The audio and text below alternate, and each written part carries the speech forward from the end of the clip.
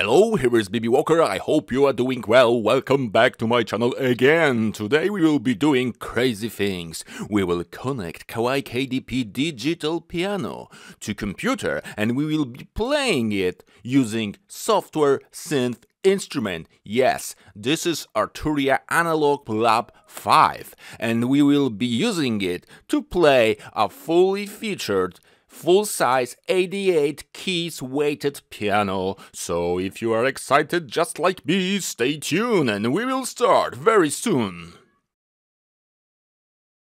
Okay, at the beginning, a quick introduction how to set up. Basically, you only need a USB printer cable, which is socket A from one side and socket B from the other side. This is the same cable what I'm using in my video about how to connect to Cubase and play with MIDI. Okay, so the software setup. Basically, if you start Analog Lab Intro, you go to menu and you select Audio MIDI settings, and then you have to select your keyboard. USB MIDI, this is how it's discovered by the operating system, and from the drivers I recommend ASIO.